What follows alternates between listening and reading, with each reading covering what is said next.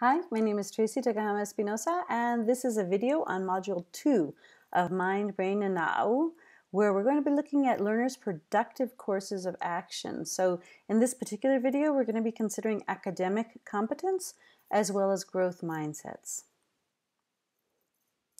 We'll be looking at this from a mind, brain, health, and education perspective by considering how learning is for life, a lifelong process. And we'll do this through the vision of formal learning as well as informal learning contexts. Then we're going to complement that with the understanding of growth mindsets. So to begin, what's really important is to basically understand, how does the brain learn anything in the whole world? And number one, you have to pay attention. You're perceiving your world around you.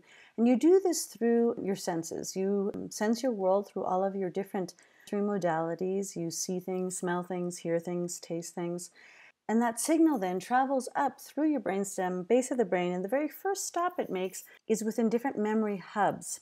So concretely, there's a first stop at the amygdala to see if there's any emotional memory, anything that they should be worried about, anything that would preserve the body, basically. And then less than a split second later, it goes frontal lobe and back to the hippocampus for a confirmation of that information.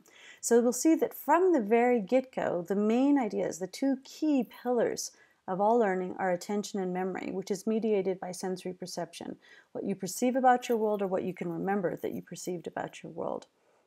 Once you have that sensory input, in order for that to become learning or a kind of a memory in the brain, to create synapses, connections between different parts of the brain, most learning does not occur immediately, instantaneously, just after a single exposure. You really do need to have several rehearsals of that information in order to create that synapse. Synapses are created electrically and chemically. Basically, usually it's an electrical signal that triggers release or inhibition of certain chemicals that will create the possibility or the potential for that synapse to occur, that link between the different parts of the brain. And if it's rehearsed over time, then you get what's called a strengthening of the myelin sheath, and that's basically the white matter in your brain, which are glial cells, which will coat that synaptic connection, which increases the speed. This is why if you've rehearsed something over and over again, for example, driving a car. Initially, you were very slow and it took a long time. It was heavy cognitive load, a lot of energy to do something. But once it's been rehearsed over time, you have a lot of these glial cells, this white matter, which speeds up the connections so that you're able to retrieve those memories much quicker.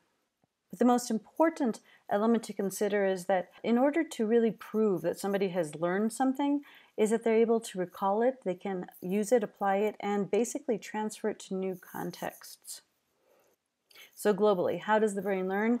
You pay attention, you have sensory experiences, you check with memory systems to see if something already exists there. In order to create a new memory, you have to have a certain amount of rehearsal in order to speed up the retrieval of that information and then be able to apply that new knowledge, skill, or attitude in a new context.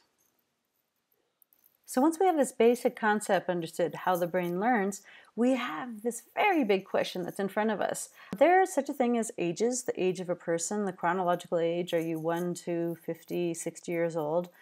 The stages, these are cognitive stages of development that occur from a psychological perspective. And then there's prior experiences. So here's a big question for you. What plays a bigger role, or what is more indicative of potential to learn? Your age, your stage, or your prior experiences? It might surprise you to learn that prior experiences are definitely the most important indicator of your potential to learn something new. What you already know influences what you can know. And the least important of all of these things is actually your chronological age. This is why some people, some small kids, for example, who've been exposed, have had a lot of prior experience with reading materials, are really prepared and ready to go and able to learn to read maybe at 3 or 4 years old. Whereas other people might be 7, 8, or 9, and just because of the lack of prior experiences are not able to do the same task. So we know that prior experiences definitely outweigh your chronological age when it comes down to being an indicator for what you're able to learn. This then begs the question, how should learning be designed in our schools? Why do we divide kids by their ages, for example, rather than their prior experiences? Big question here. And the importance of prior experiences really comes into play when we talk about the concept of constructivism, or what's really happening in your brain, neuroconstructivism. That is, that we have neural networks in our brain for basic and core concepts, and we build off of that. So what we know, our prior knowledge, gives us a scaffolding upon which we can build and learn even more complex things in the future. And this brings us to two basic premises. Number one is that, learning occurs throughout the lifespan. You can and do learn until you die. But it's fundamentally incorrect to think about learning as development being in parallel with age. It's actually more in parallel with prior experiences. So the greatest determinant of learning outcomes in the future is what you already know, what you can scaffold upon to build this new or more complex knowledge. Another important concept to take into consideration is that we tend to divide learning into formal and informal constructs. Your brain doesn't do this. Your brain just thinks it's learning. But we do have situations in which we go to school, for example, in a formal context, versus when we learn things informally. For example, when we go to a summer camp and we learn some new soccer moves, or when you go into the kitchen and you learn a new recipe with your parents there cooking, or if you visit a museum. Those are informal learning contexts, and your brain's treating that all the same as if you were studying within a classroom structure. The difference has to do with the whys of things. In general, why do we learn anything, or why do we hope that people learn things in society? It's basically that we hope that they have an acquisition of different knowledge, skills, attitudes, values, beliefs that help people function within society. What's interesting, though, in a formal context, we're always thinking about the teacher-student relationship, whereas informally, it's really what society can help the individual understand about his or her own place within the context of the community. And finally, what we do in formalized settings is that we tend to use a curriculum structure, or we divide things by math class and English class and science, for example. And most recently, schools have taken on the role of guiding social-emotional skills as well. But the what that happens in informal contexts is pretty much focused on an individual's personal interests and their personal formation, or it's to extend what they might have already learned within the formal context of schools. Within the formal structure of schools, the how also differs. Within schools, we have pedagogy and instruction and formal teaching structures. And within informal structures, it's basically experiential based. How do you learn about the world through the experiences that you might have? When does this occur? We formally decide that learning occurs within schools, pretty much kindergarten until you finish high school or you go to college. So perhaps 3, 4, 5, 6 years of age, all the way until you're 18, maybe 24, 25 years old. But within the context of informal structures, it's really from the moment you are conceived until you die. Informal learning occurs throughout the lifespan. And where learning occurs now has also become very, very much flexible. Schools used to be in formal schoolhouses, so we had face-to-face instruction and that was it. We now have blended instruction as well as online formats in which people can learn. But in informal settings, this is extended even beyond that and can include things like virtual writing groups or online museums or book clubs that you might have with your neighbors. So all of this is just to say that your brain isn't making any distinction between formal versus informal learning, except perhaps in the motivation it has to do things. As many of you might guess, informal learning contexts tend to be a bit more self-motivated and a little bit more energetic than the things that happen within the formal school structures.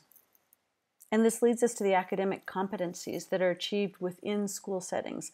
All of this is to say that academic competencies are important, very important for school success, society success, but it's only one type of learning. And we define academic competencies as being the sum of the knowledge, skills, and attitudes that are needed in order to meet with that academic success. And we define knowledge itself as being those dates, facts, formulas, concepts, names, categories. Anything that's basically Googleable is a knowledge-based competency. We also have skills, however, because it's not enough to just know that information. You have to be able to use and apply that information. So being able to do something with the knowledge that you've learned is also very important within school contexts. And finally, we have attitudinal information, the values, the personal importance we attribute to the information that's learned. Very key and important idea. Studies coming out now show that there's a big debate now on whether or not it's very important to have this aptitude versus your attitude. There's a couple of very important recent studies that show that your decision, for example, your choice to make the most of things, to buckle down, to self-regulate, to focus yourself. This ability to self-regulate accounts for almost twice as much as innate intelligence in terms of student learning outcomes. So it's very important to take into consideration this attitudinal aspect of academic competencies. Now we want to turn to a connected idea. It's considering growth mindsets. Many of you might have heard this idea, but I just want to put this into the context of mind, brain health, and education. The concept of a growth mindset is related to one of 6 principles that we have about human learning. And a principle is something that is true across all cultures, age groups, and independent of prior experience, which is very interesting, right? One of those principles is the brain is plastic. Basically, it's highly plastic, it's neuroplastic throughout the lifespan, and you can and do learn throughout the lifespan. So it's thanks to this plasticity that we can actually justify the concept of growth mindsets. And it's thanks to this principle that we understand that, again, your experiences in life, because your brain is plastic, creates the scaffolding upon which you can learn new things, that all kids can and do learn. They might not learn at the same pace, but they can and do learn. And that learning is fluid and not fixed. And it's this last point, the fluidity of learning, that justifies the concept of a growth mindset. Somebody who has a growth mindset basically looks at failure as an opportunity to grow. I can learn anything I want to. Challenges help me grow. I like to try new things. This is very, very different. This is a mentality that says, you know what, I am not limited to my biology. I did not inherit genes that determine who I am. I can be more than my biology.